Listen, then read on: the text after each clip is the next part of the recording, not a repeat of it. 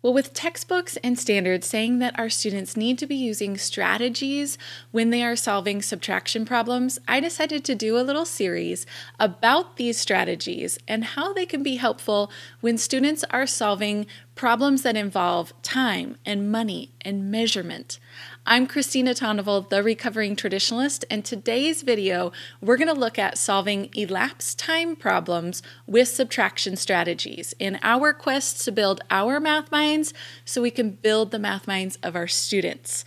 Now, I always start these videos off with some warnings, and I've done a lot of these videos already because I did them all about addition strategies, and I've done the base one about what the 6 strategies are for subtraction. So if you want really depth stuff about my warnings, go back to those videos. I'll link to them below here. But just to kind of get into the content quickly, I'm going to summarize my warnings. My first one is do not teach all 6 of these to your students. I'm doing these videos to help you see what these strategies are so that you can understand them when you see your students doing them. My second warning is I call them by certain names. You might call them something different. So just because you might have a different name, I really want you to look at the mathematics that I'm doing, and that's what you look at and base the strategy off of what the student is doing mathematically. Then what we call it doesn't really matter. And you will often see, my third warning is that you will often see students do a combination of these strategies. It doesn't always look exactly the way that I show in these videos. All right, let's get started, and we are going to use one problem to look at all 6 of these strategies. But I'm going to warn you, actually in this one, this is a prime example of why you don't want kids solving one problem 6 ways. Because this problem I'm going to give you, there are a couple of the strategies that make no sense to use on this problem. And I'll talk about it as we go through these strategies. But here's the problem we're going to take a look at. Camden's baseball game ended at 2:22 p.m. The game lasted for 3 hours, 50 minutes. What time did the game start? Okay, so let's take a look at the traditional algorithm and why this is kind of so hard when it comes to solving time problems. So if the game had ended at 2:22 and they needed to subtract 3 hours and 50 minutes to figure out when the game started, well, the first one's fine. It's 2, right? But the moment they get here and they see 2 minus 5, so many students come over here, they'll drop that to 1, but they'll just carry 1 over, right? Because that's what we do with the traditional algorithm. They don't really understand what's happening here. So let's say they actually do understand what's happening here. We are really borrowing or regrouping 1 hour. So it's not a 1. That 1 hour is really 60 minutes. So this becomes 80 minutes here. And then we can subtract and we get our minutes okay. But now when we come to the hours, it's 1 minus 3. And so many of our students will just say, 2, right? Because there's nothing to come over and regroup from when it comes to time. So there's a whole lot of this time understanding that they need to really get, that 1 o'clock is kind of like 13, right? I think that's why some of our military families have a little bit of an advantage here, because military time helps us better understand this idea. Okay? But if you're just looking at that traditional algorithm, so many of your students will try to generalize what we did with whole numbers because it looks exactly the same. But we're dealing with different units here, and that makes this a whole lot more difficult for our students. Okay, the compensating strategy is the kids who will see that they need to start at the 2:22 and subtract the 3 hours and 50 minutes. But as soon as they see that, they say, wait, 3 hours and 50 minutes, that's really close to 4 hours. So I'm just going to subtract the 4 hours to get to the 10:22. Now I know I skipped over a whole lot right here, because there's a whole lot of understanding that kids need to know in order to subtract those 4 hours, right? And it'll come from the next one we're going to talk about. I'll show you a little bit of how kids might end up getting to this strategy so quickly with being able to subtract 4 hours really quickly, okay? But in their head, basically what they might be thinking, here's what I think personally, is, well, I know if I took away 2 hours, that would get me to 12:22, and then another 2 hours would get me to 10:22.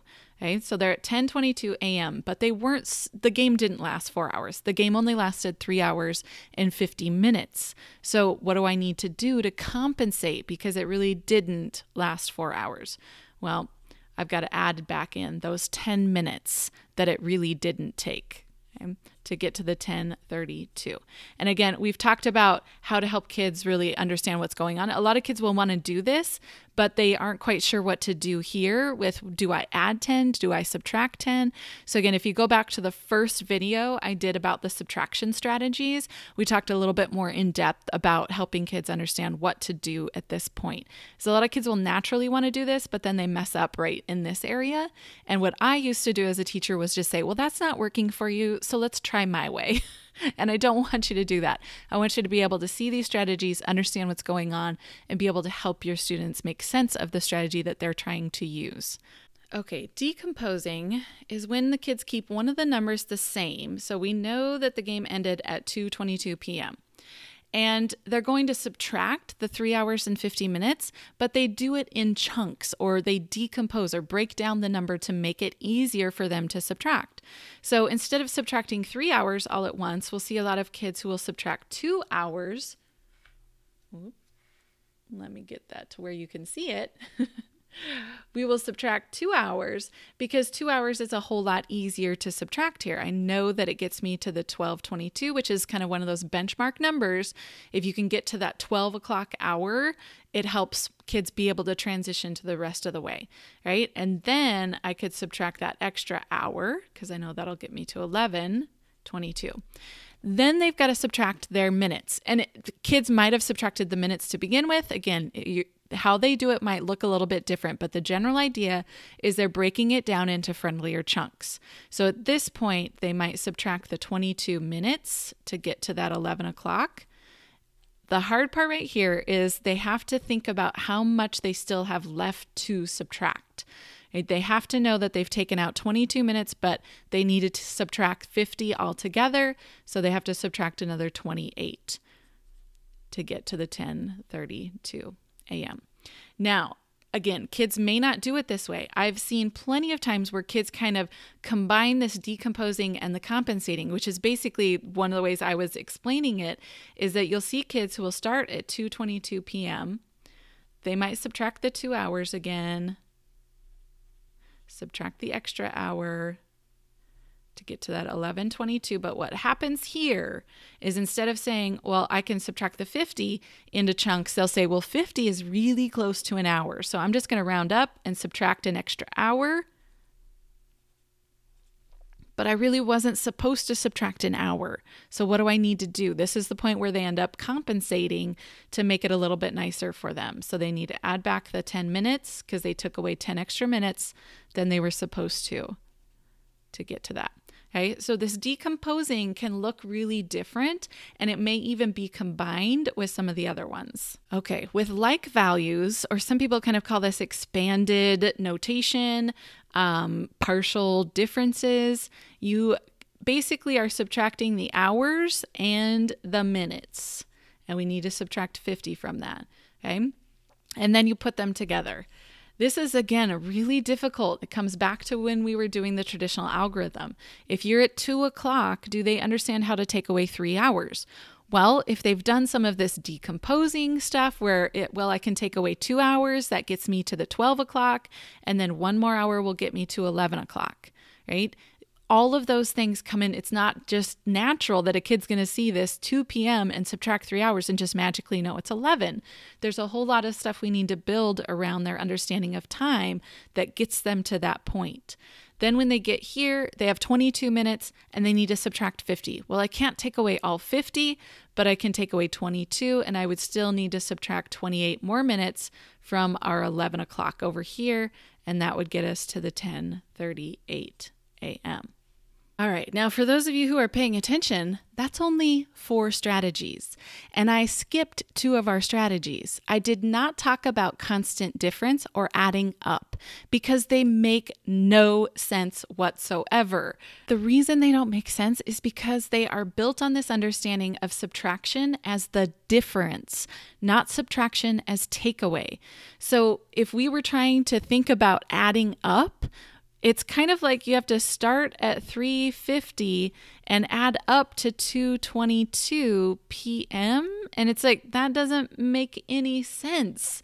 Same thing with constant difference. So the story problem that you are giving your students really needs to match with these strategies. All the strategies that we talked about and I showed about were really that idea of take away. You can start at 2:22 p.m. and take away 3 hours and 50 minutes. But with constant difference and adding up, it is seeing subtraction as a difference, the difference between 2 numbers.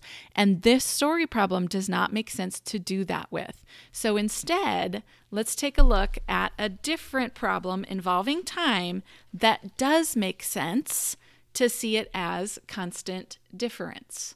Okay? If Camden's game started at 10:32 a.m. and ended at 2:22 p.m., how long was his game? These make sense to see it as that difference between the 2 times. So if I'm doing constant difference, this looks something like this. We know his game started at 10:32 a.m. and it got done at 2:22 p.m. Well, those aren't very friendly to be able to subtract. So kids will want to move one of these numbers. Now, these numbers aren't really like begging me. If it was like 10:50, I would really want to shift it to the next hour. But I'm just showing you for the sake of showing this strategy. Probably wouldn't use this strategy, but I just want to show it. Okay, so let's say a kid does want to shift this up to 11 o'clock. Well, that shift is 28 minutes. In order to keep the difference the same here, I need to shift this one up also 22 minutes. Or 28 minutes, sorry. 28 minutes to 2:50. I had the 22 on my mind from right here. I was looking at it. So 28 minutes, and now this difference, constant difference, that difference is the same as this difference, but finding the difference from 11 o'clock to 2:50 might be easier for your students than finding the difference from 10:32 to 2:22. Okay, that difference might be easier to find. So the story problem is helping them want to see it as the difference model. Another way that kids will end up solving those kinds of problems using the difference view of subtraction is through adding up, but really they don't have to add up. It's just kind of finding the difference. Again, they might see it on kind of a timeline here, and I need to get to 2:22 p.m. And so they just add up to figure it out. So I'm going to do 28 minutes, gets me to 11 o'clock. I might jump another hour because I know that will get me to 12. And then I'm going to jump 2 hours to get me to 2 o'clock. And again, remember, I'm really bad at doing this proportionally sometimes, so don't judge me. Okay, so now we're looking at this difference. My answer is up here in what's the difference? How long is it from 10:32 to 2:22, which is exactly what our problem was asking us. So these 2 models make a whole lot more sense in the type of story problem that we were given in this case. In the first story problem, these two made no sense because we weren't finding the difference. We were being asked to take away. So as you see there, this is again a prime example of why I say do not teach all the strategies to your students. The strategy needs to make sense in the situation. And a couple of those strategies did not make sense on that original problem, right? So the context helps determine what strategy your students are going to use. The numbers that are in there will help determine the strategy. If I had given you the problem that was something like Camden's game ended at 2:22, but it lasted for 1 hour and 15 minutes, you wouldn't have needed those strategies. You could have just subtracted them, right? It made sense to just subtract the hours and the minutes and you'd be done. So we really need to focus on building our students' understanding of contextual situations, like look to the problem first. Don't just pull out numbers and be a number plucker and try to solve the problem. Really delve into the problem, help kids understand the problem. And then the second thing that makes a difference is really building their sense of numbers. If they have a sense of numbers, they will naturally break numbers apart to make the problem easier. So we really need to build their understanding of time, because the numbers, as you could see, even those strategies, they need to understand what it means to make the next hour. They need to understand how the hours change after 12 o'clock and what happens there. There's a lot of number sense around time that we need to build for students, and that's where I want you to start. Okay? I have a few videos that I've done about number sense. They're about whole numbers and number sense, but I'll link to those below. And as you're watching them, be thinking about how does it relate to helping my students build an understanding of time and the numbers that are within time problems. So that's what I want you to focus on, because if you do that, these strategies come naturally from your students, and you do not have to spend time teaching them to your kids. You can give problems and then have them talk about how they solved it and investigate these different ways in a natural way instead of you directly teaching the strategies to your students. All right, I hope that this video helped you build your math mind so you can go build the math minds of your students. Have a great day.